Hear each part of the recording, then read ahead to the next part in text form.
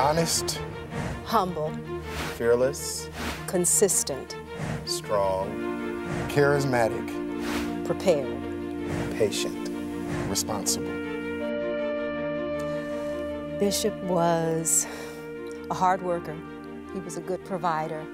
And he loved and respected our mom. And his love and respect for her set the tone for the way she was going to be treated in our home. And we might not have always agreed, but there was not going to be any back talking, door slamming, eyes rolling. There was not going to be any of that.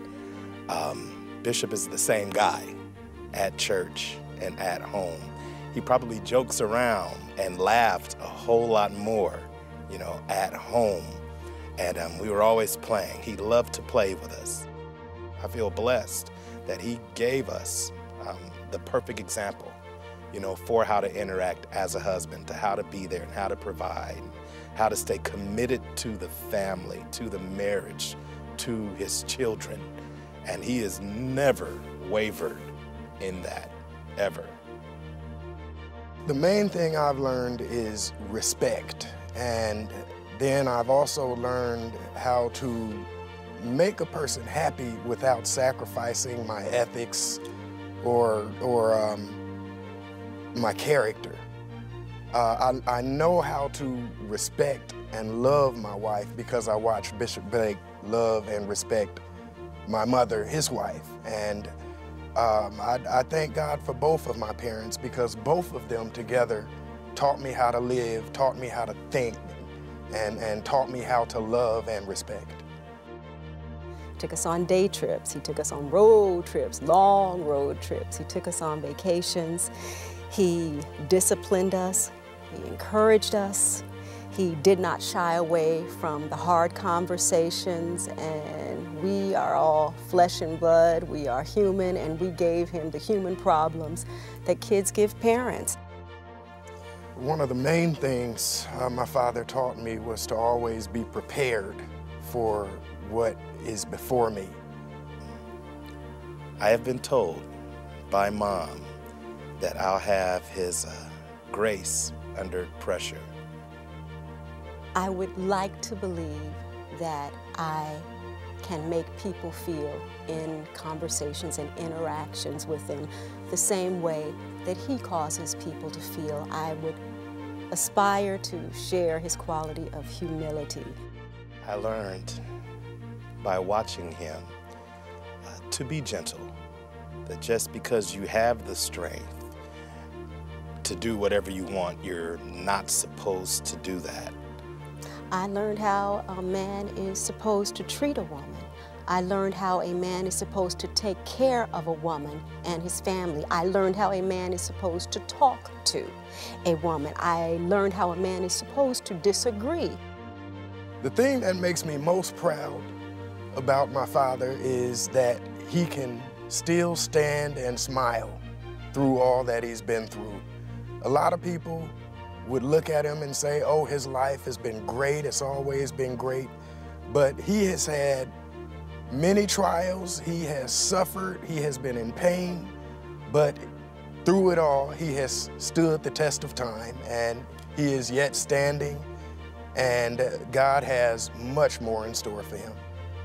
I'm most proud of him now because he is fulfilling his purpose. I am proudest of his integrity. I am proudest of his humility.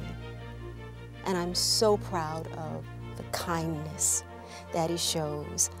I believe at the end of our lives, what's going to be most important is how we touched each other.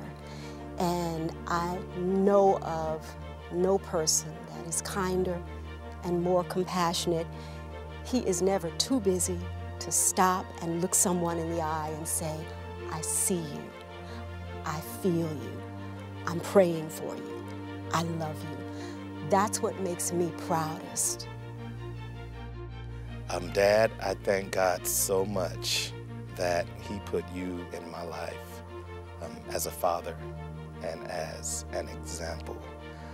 I hope one day to be as loving as you, as gentle and as wise as you, as fearless as you are.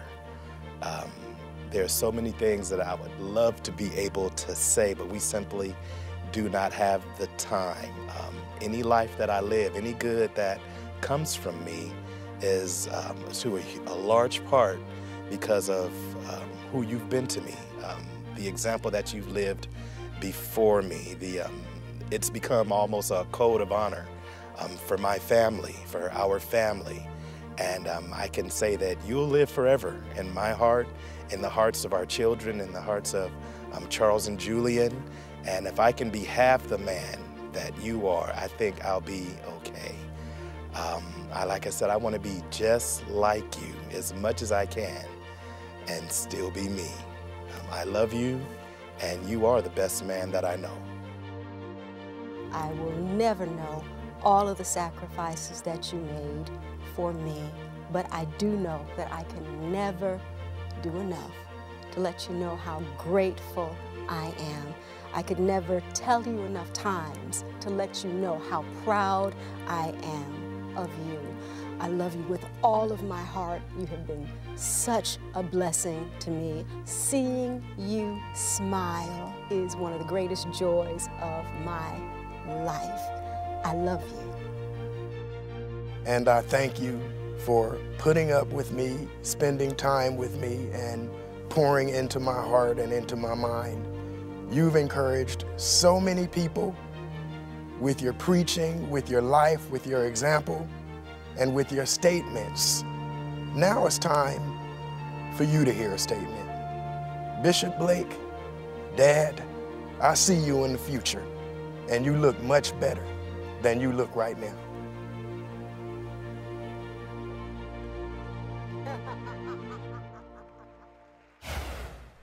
Ladies and gentlemen, please stand on your feet and welcome the fragrance of this house, our First Lady, Mrs. May L. Blake.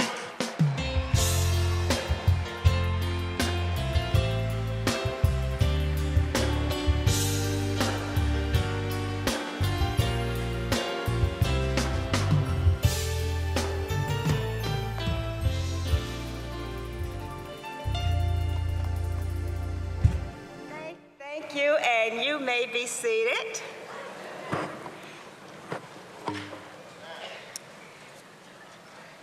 What a wonderful time we have had thus far.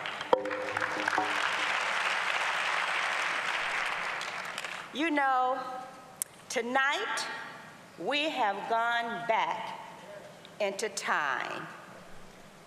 You have heard much about Bishop Charles E. Blake Sr.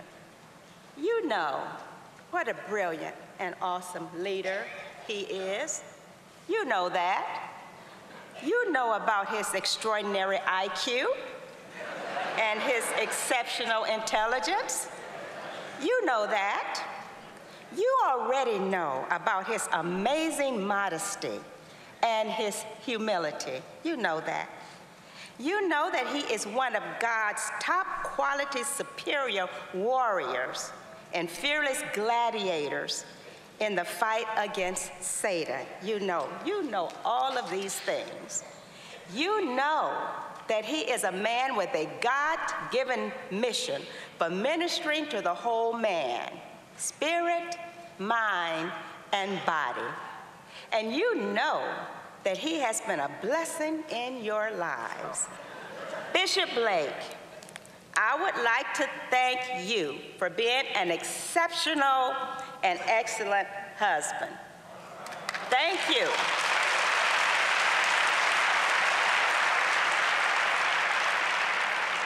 Thank you for being a superb and magnificent father to our wonderful, amazing, and intelligent children who always allow both of us to serve God's people through the years. Our daughters-in-love, Janine and Deandra, and our son-in-love, Martin. You are an incredible grandfather to our adorable children. And thank you for being a remarkable and tremendous spiritual leader to us all. In giving God the praise, the honor, and the glory, I respect you, and esteem you, and in all humility and grace, I will bow before you because of the magnitude of the greatness that God has bestowed upon you.